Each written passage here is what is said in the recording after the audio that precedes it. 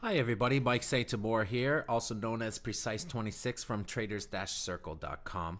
Right now I'm looking at the Great Britain pound US dollar on the daily chart. And if you've been following my analysis on this, there hasn't been one recently. However, nothing has really changed. It is still a mid to long-term bullish trend. It's making higher highs and higher lows, and the strategy was always to buy on the dips and breaks.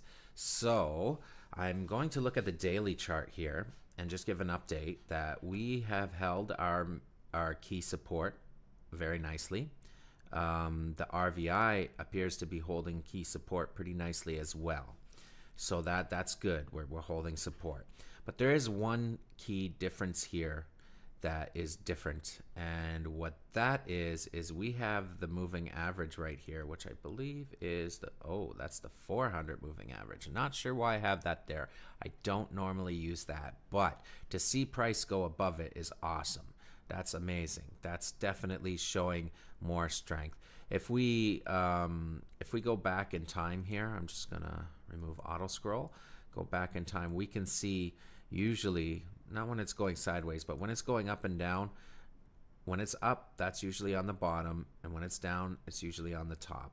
So it's fairly accurate, not perfect, fairly accurate. So we'll see how that turns out. It's definitely coinciding with my thoughts of bull. The 100 moving average has not crossed with it yet, so we'll wait for that. Again, I don't normally go by this 400 moving average. I'm just gonna change that to the 100 moving average, and I'm going to put this one, oh, that disappeared. Okay, don't worry about that. Anyhow, the 50 moving average is well below. Everything's good. It's sloped up. We're good for the bull. So how do we turn this to a trade? Well, let's take a look. Let's go to the 4-hour chart, and we can see our soft support area here.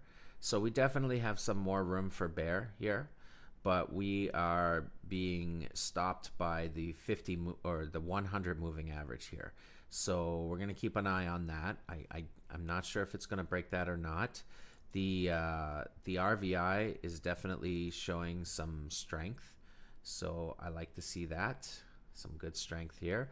Hopefully we can break up past here and continue on up, which I'm sure we will sooner or later. I don't know for sure. That is our break point right there, and our soft break point right here. And we can never forget that there's always going to be this resistance right at the top too. So basically what we're looking for is a break of this line, a break of this line, or a break of that line. It depends on your risk appetite. I suspect we might go down a little more, so watch out for that. But if we don't and this line breaks, it wouldn't be unheard of to get in off of this line's break, because this is a bull trend. We don't need key breaks. We just expect it to go bull, keep expecting it to go bull. Every time you go with the trend, you're going to be right every single time except for the last time. So let's just continue with that thought and continue with the bull and get in on the breaks here, here, and here. And our target area remains the same, is right up here on our very key resistance at approximately 1.50. Anyhow, I think that's all I can say about the Great Britain pound US dollar. It's definitely looking great for the bulls very soon. So don't miss this move. Enjoy the profits. And if you like this video, please like, subscribe, and share. Good luck and have a great day.